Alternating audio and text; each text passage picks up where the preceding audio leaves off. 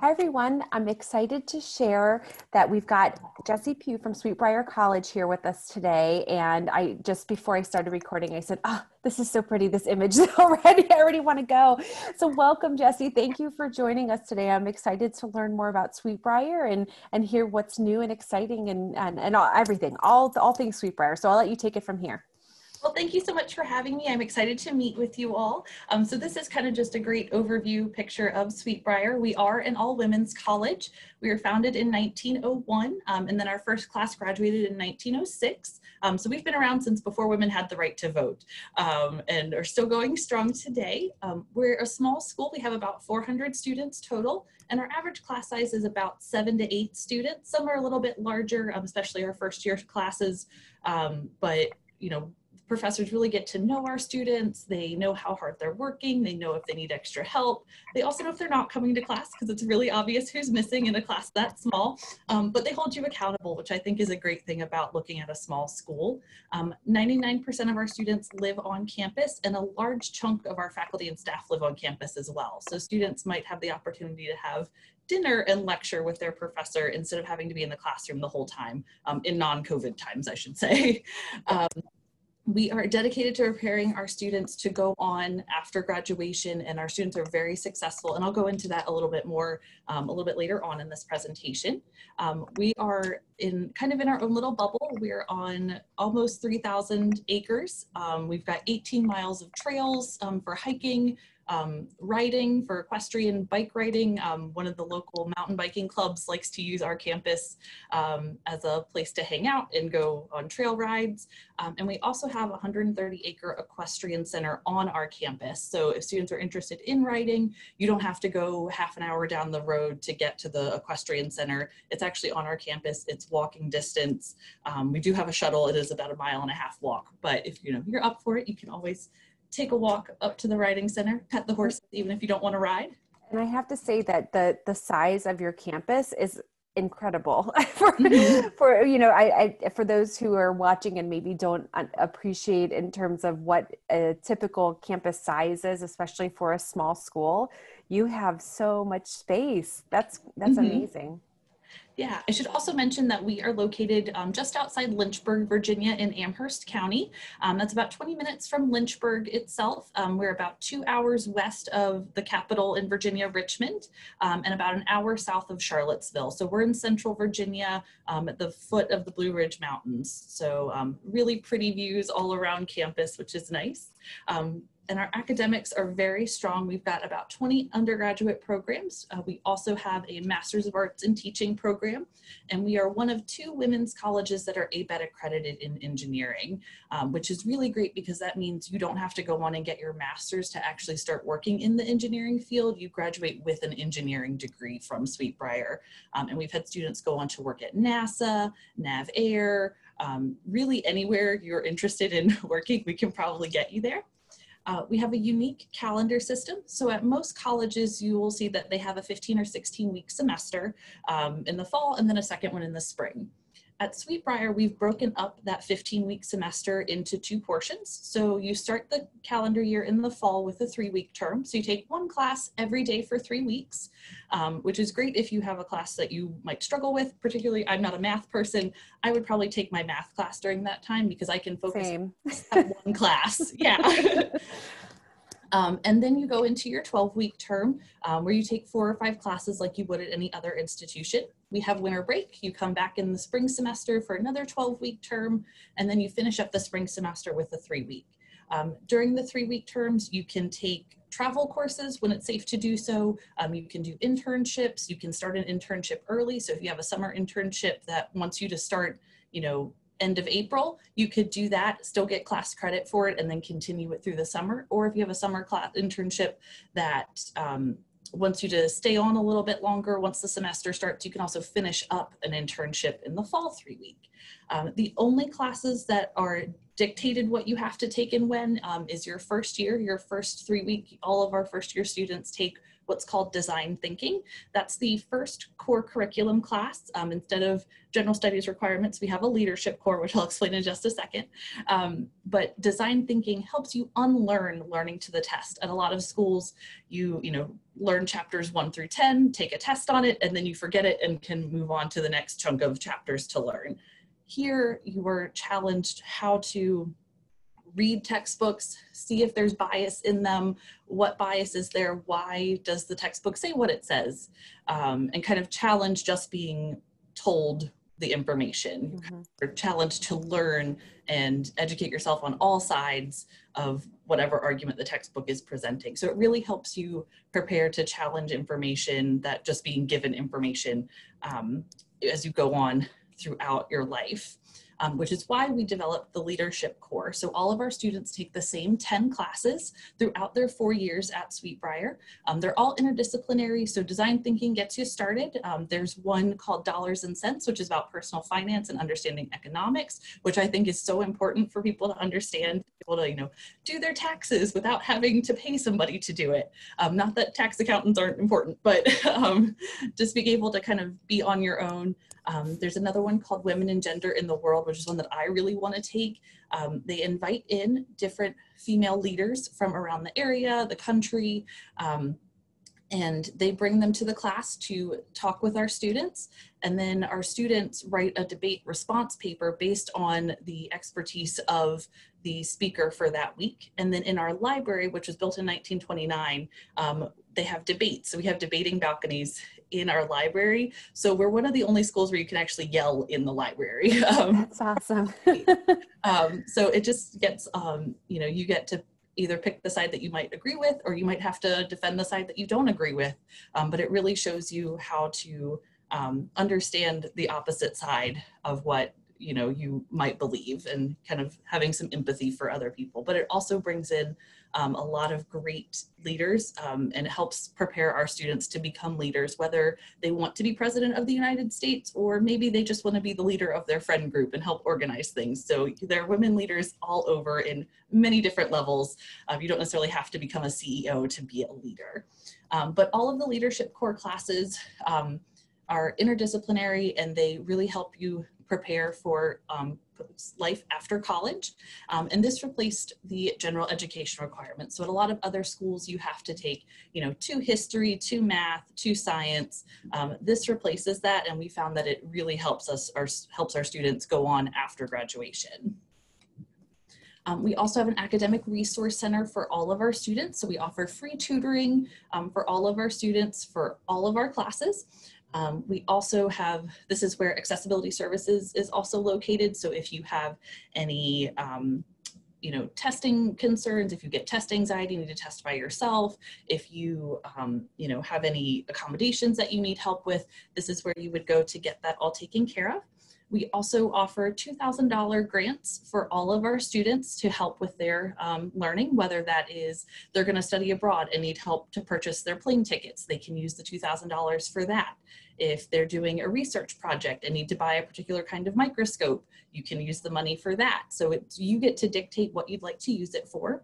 But one of the core classes is actually about grant writing. So you get to write your grant proposal to request the $2,000. You can use it all at once, or you can break it up, $500 here, $1,000 there, and you request the money to use it, and then they will, but that gives you experience if you have to go on and do grant writing after graduation.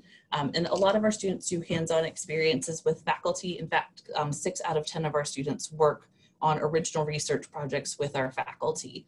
So lots of great hands-on experience, as I mentioned earlier. And then this is a picture of one of our engineering professors and one of our engineering students working on a project hand in hand.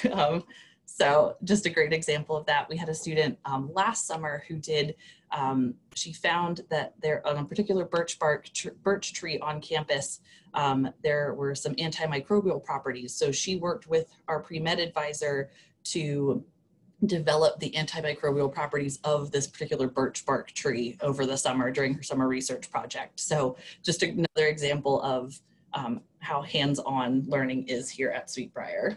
Going back to the grants piece, Jessi, I think that that's something, you know, when you mentioned the grant writing skill, I agree. I wish that that was something that they had as a mini class for every college student, because I think in so many industries, the grant writing is something that is really valuable. And I hope that students, if anyone watching this, if you ever get an opportunity to apply for a grant like what's offered at Sweetbriar, take advantage of it. That's so cool that you guys offer that for students to do, to have that opportunity. I hope that it doesn't get wasted. I hope people are actually doing it. Oh yeah, we have had students do that. So the student who did the Burke Barch research used her Gel grant for that. We've had students, you know, going abroad who want to, you know, they need, you know, a little extra money for maybe housing or for their plane ticket. So the thing I like most is that the students get to say, this is what I want to use it for, and this is how it will benefit my education. So I just think it's a great experience. And again, grant writing is such a great skill to have, regardless of what field you go into. And then on to career services. Our career services office starts working with students their first year here at Sweetbriar. They start with programming the first year. So it's not just, okay, we're gonna focus on the juniors and seniors who are getting ready to go to graduate and go out into the workforce. Our career services office is fantastic. They help our students find internships, but our alumni also help us find internships. Our alumni love our students, love supporting them. So a lot of our students, our alumni will tell students or tell career services, hey, my job has an internship opening, or I have a job opening at my place of work. I wanna have the Sweetbriar students kind of get first dibs on it. So we have students or alumni that work on the Hill, at NASA, really all over. If there's a field you can think of, we probably have an alumna there. So 8 out of 10 of our students have at least one internship experience. A lot of them have several internship experiences while they're here at Sweetbriar. And then within 6 months of graduation, 90% of our alumni are either in grad school or have gone on into the workforce and are employed after graduation. So that 6-month window is pretty immediate. Most of our students either have a grad school placement or have an employer lined up before graduation even hits. So we have a really high success rate in getting students where they want to be in the field that they have majored in. Well, and I said to Jessi before we started recording that I have a former colleague, hi Sarah, who is a Sweetbriar alum, and I will say that the alumni connection piece was, I know for her, is one of the things that has lasted, and I won't reveal her age, but I know it's, you know, it's been something that's been so important for her. And one of the most interesting things is that it's not just alumni connecting with, you know, alumni that graduated near their class year. I mean, it's like alumni from 30 years ago are connecting with current, you know, recent graduates. And I really do think that that's something special about all women's colleges. Also, I think there's just a different kind of bond there as well, and a dedication to helping one another. So I love that about Sweetbriar. So thank you for sharing. Oh, no problem. Another great example is that each summer before students move back onto campus in August, we do what's called Sweet Work Weeks. So our alumni come back to campus, they help garden, they help paint, just to give back to the students and help kind of beautify the campus and freshen up the campus before everybody moves back on at the end of August. So they still were able to do that this year through COVID. But it's just been great. I love interacting with the alumni here. They're so excited for what we've been doing and want to support Sweetbriar in every way that they can, which really feeds into the student population as well. So this is a glimpse of student life. We guarantee housing all 4 years here at Sweetbriar, and this is a panoramic shot of one of our double rooms.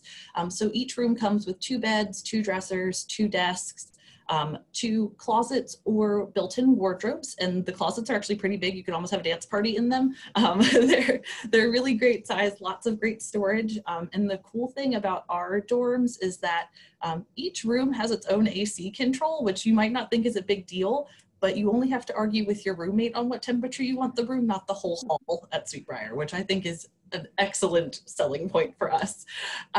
We also offer on-campus counseling and health services, which are free for all of our students, which is very important. So if you're feeling a little homesick, you need somebody to talk to, we have counseling services available.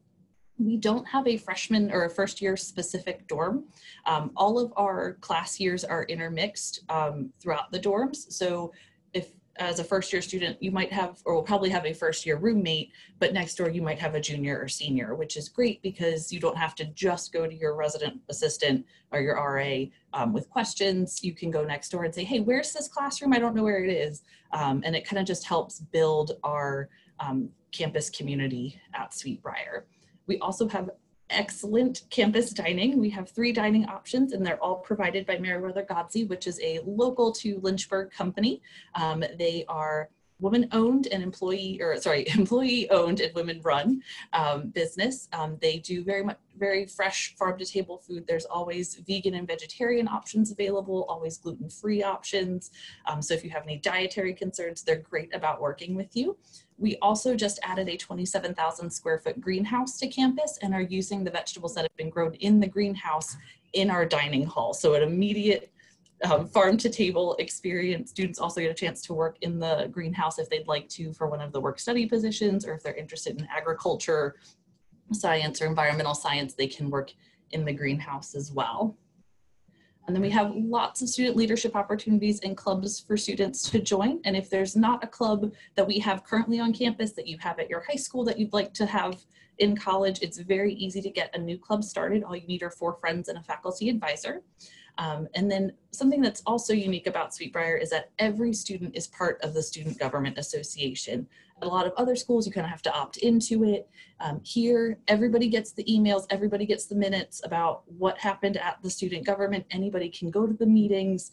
The executive board members are still elected, but everybody, including faculty and staff, are part of the Student Government Association. So everybody knows what's going on and everybody has a say in student life on campus, which I think is awesome. So we do have athletics. We are Division III school. We're part of the Old Dominion Athletic Conference. And we're the Vixens. We just redid our logo last year, so I love the new Vixen that we have. So we have 7 sports that compete in the Old Dominion Athletic Conference, and then we also have 2 equestrian teams. And all of our teams are open tryouts since we're a Division III school, so you don't have to worry about specifically being recruited to come play for us. If you played soccer in middle school and you're like, I want to try and pick that back up, you can still go out for the team your first year here at Sweet Briar. So no pressure. You're always a student first and then an athlete here at Sweet Briar. And then our riding. So we have 2 competitive equestrian teams, as I mentioned, but we also have riding classes. So if you're interested in learning how to ride a horse, or you maybe want to own a barn, or help with coaching, that sort of thing, we have an equine studies certificate, which is kind of like a minor here at Sweet Briar. We have a large indoor arena.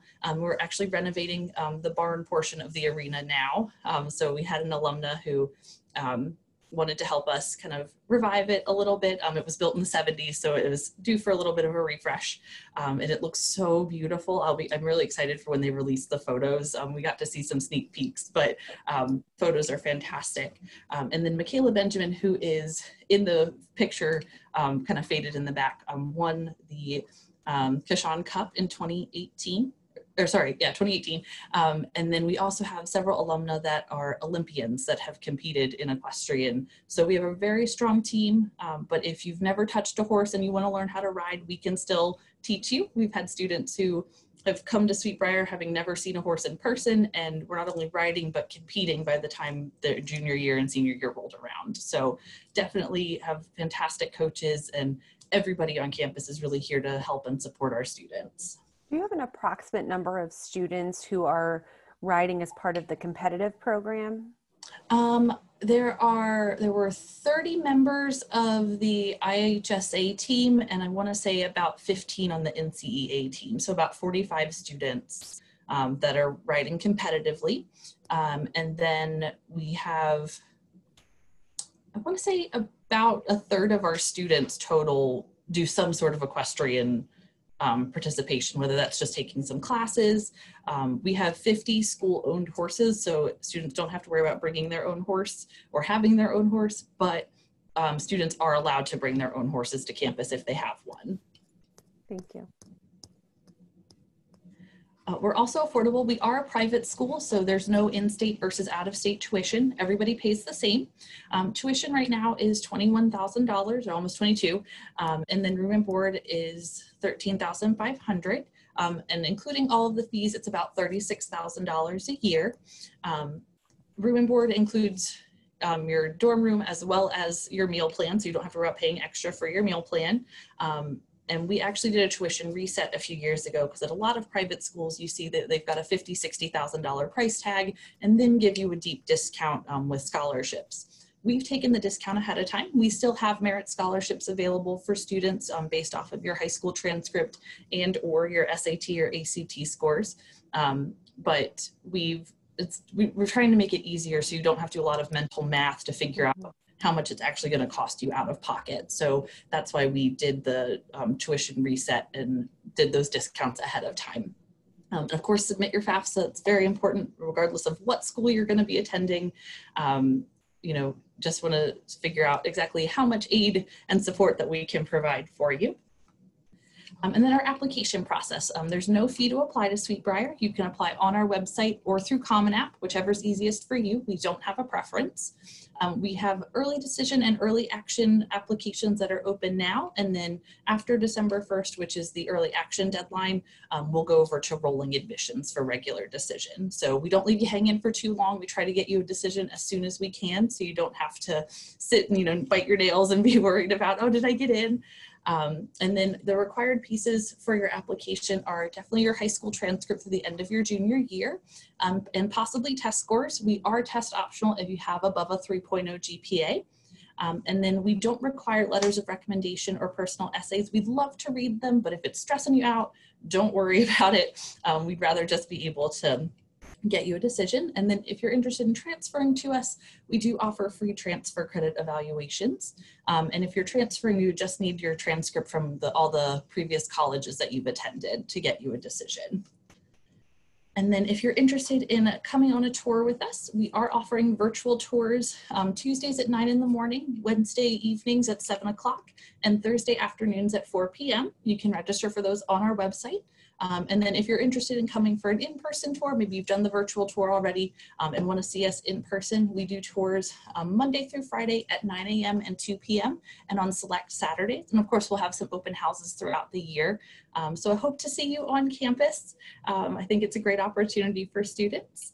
So can students schedule any type of individual conversations with admission counselors if they're interested? We can certainly do that. I'm actually the counselor for Ohio.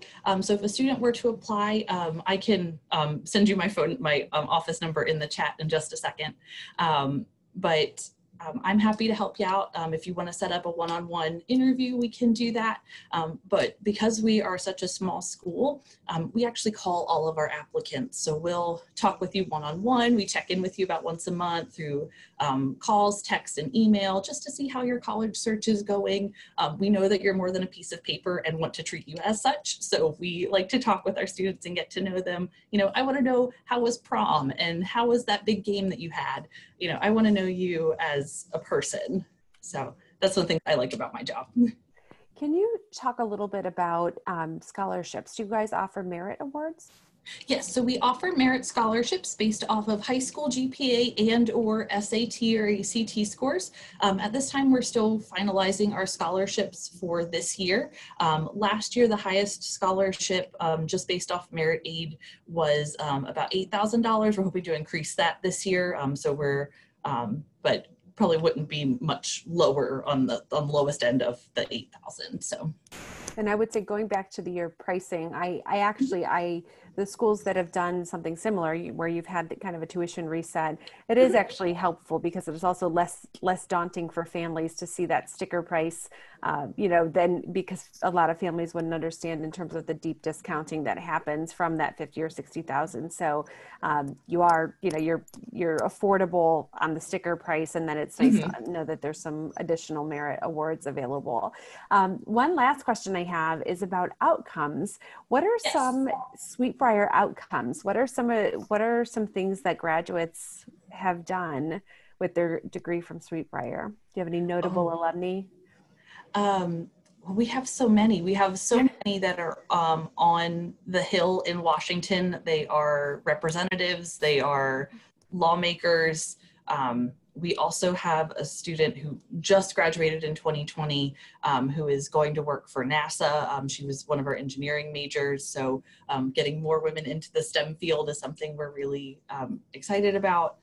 Oh, there's so many to pick from. That's a good problem to have when Yeah, you not being able to I just identify a couple. That's great to say that, because I know, just in general, I think one of the things that we often have conversations with female students about the benefits of attending an all women's institution. And I think the outcomes, if you look at women's colleges in general, the outcomes are really exceptional. And I think, looking at where a lot of people have done their work, the people are surprised to find out that it's been an all women's college. So I think there's a lot of benefit, and it's good that you've got too many to even Yeah, I think the one that surprised me the most, because I've only been with Sweet Briar for about a year and a half now, but the founder of TaskRabbit, who IKEA works with, is a Sweet Briar alumna. Oh, cool. So, she sold it to IKEA, but she founded TaskRabbit to help, people who either don't have the time or don't have the ability to build their IKEA furniture or stuff around the house. She, a Sweet Briar alum, founded that, which I think is awesome. That is awesome. Well, Jessi, thank you for taking the time to chat with us today and to share more about Sweet Briar. And for anyone watching, please take advantage of some of these virtual tour opportunities and reach out to the office to arrange, some individual conversations if you're curious about learning more. I do like that you're offering virtual tours at various times during the day, because we have a lot of students who are in various time zones and or whose parents are working, or students who are working, and so it's nice that you offer them throughout the day. So thank you for doing this, and thanks for visiting with us. It was great to hear more. Thanks so much for having me. It was a pleasure.